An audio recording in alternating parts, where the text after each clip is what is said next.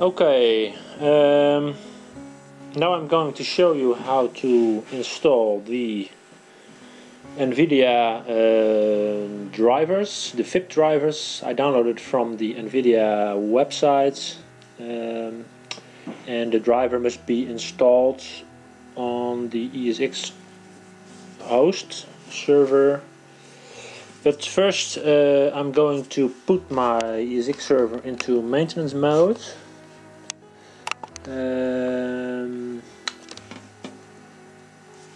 This is the Vmware client. You see I'm running ESX 510,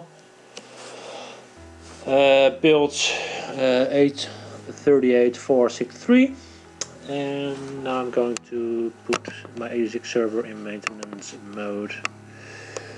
So, well, I'm on a shell of my ESX server.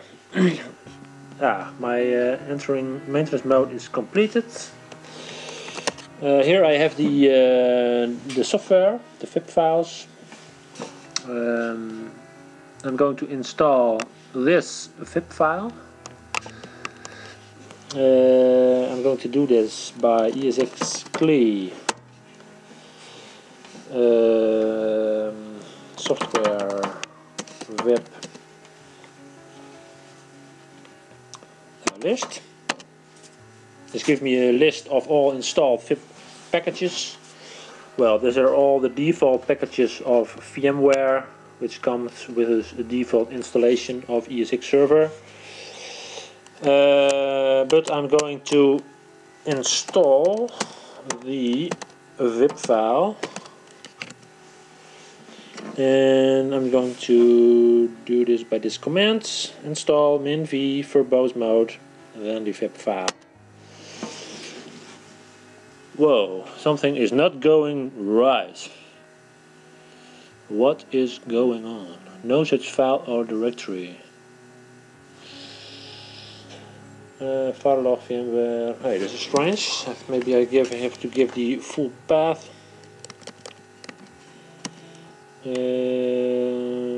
No problem. VMFS volumes storage 1 install.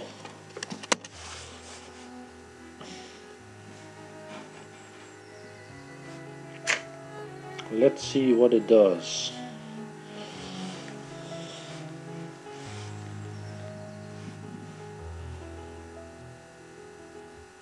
This is taking a bit of a long time. I mean, what is going on? It's not working.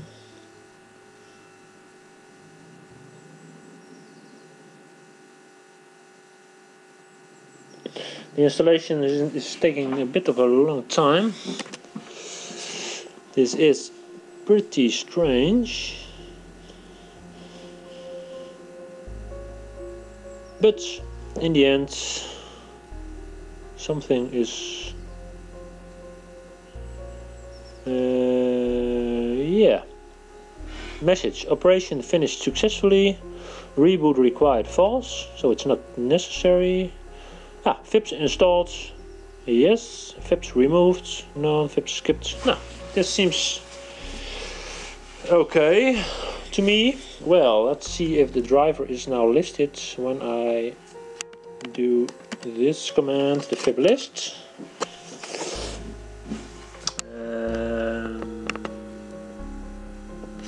Well, let's see. Here it is.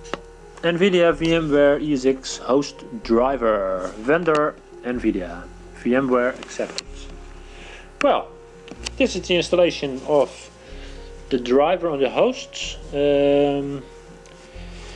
It took a bit of a long time. That looks a bit strange, but in the end the installation is successfully completed. So we're ready to go.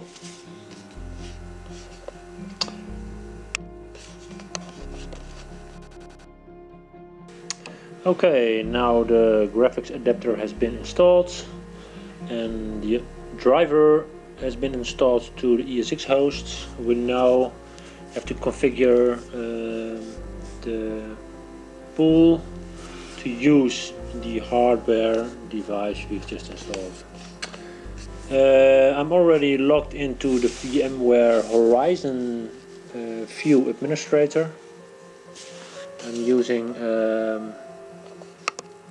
version 5.2.0 build 987019,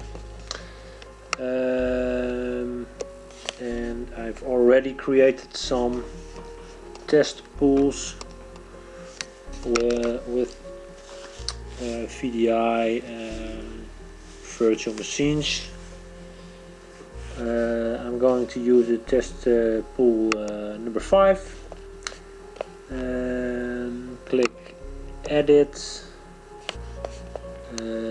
go to pool settings, and here you see at the remote display protocol the option 3D renderer, and it's necessary to put this one into hardware mode. So the virtual machine of this VDI client will use the just installed Nvidia Quadro hardware of the host. Okay, this is already put to hardware. Press OK. Sometimes it's smart to reboot the desktop, the virtual desktop of this VDI computer, so it will actually configure the 3D hardware, virtual hardware. Okay, now let's give it some tests.